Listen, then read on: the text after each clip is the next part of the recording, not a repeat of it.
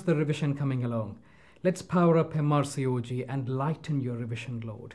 If you give me 5 minutes to ask and answer 10 questions about ectopic pregnancy, what will they be? Well, I have used up 10 seconds of my 5 minutes already, so without further fuss, here are my 10 questions and answers. Question number 1. Is progesterone useful in the diagnosis of an ectopic pregnancy? No, it is not. A serum progesterone level is not a good test for an ectopic pregnancy. It is a great test to assess the viability of a pregnancy, but it is not useful in telling us whether the pregnancy is in the uterus or somewhere else. We published a paper on this in the BMJ. I will put a link to that paper below. Question number 2. What is the role of bHCG? Although a serum bHCG level is only modestly useful in the diagnosis of ectopic pregnancy, it is very useful in planning the management of an ectopic pregnancy. It helps with decisions about whether you should recommend expectant, medical or surgical management, and whether the patient is making good progress during the treatment. Now let's deal with expectant, medical and surgical management options. Question number 3 then. What should you consider, or when should you consider expectant management? The answer is if the patient meets 3 preconditions. First, clinically stable. Second, initial bHCG is less than 1,500. And importantly, thirdly, the HCG level is falling.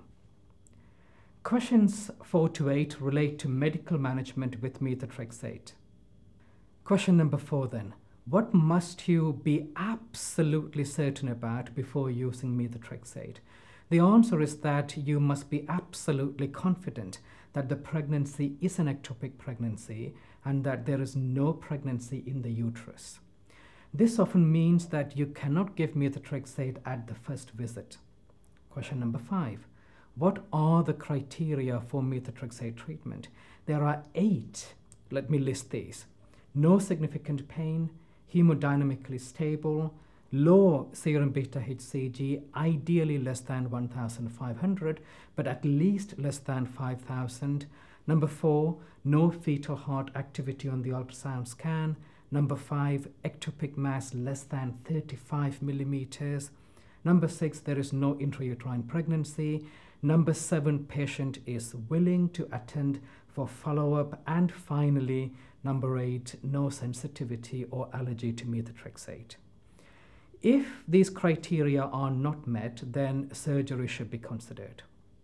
Question number 6. How do you monitor or follow up patients having methotrexate treatment? The answer is that you measure serum bHCG on days 4 and 7 after methotrexate.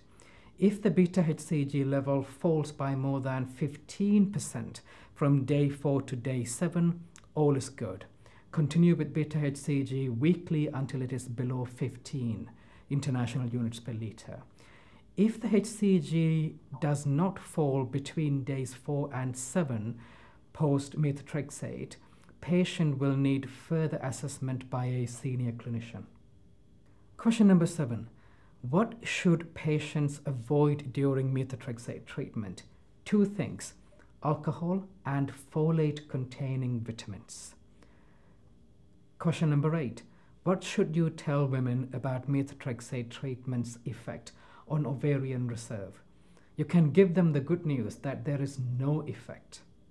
Question number 9. How long should a woman wait before trying for a pregnancy after methotrexate treatment? The answer is 3 months. Question number 10. And the final question. Should you use salpingectomy or salpingotomy for treatment of ectopic pregnancy?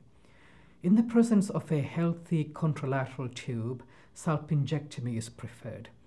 However, you should recommend salpingotomy if you suspect the contralateral tube is not normal. I will put a link to ESEP study which gives more information on this. Great. I hope you found this video useful. Come back for more soon. Cheerio.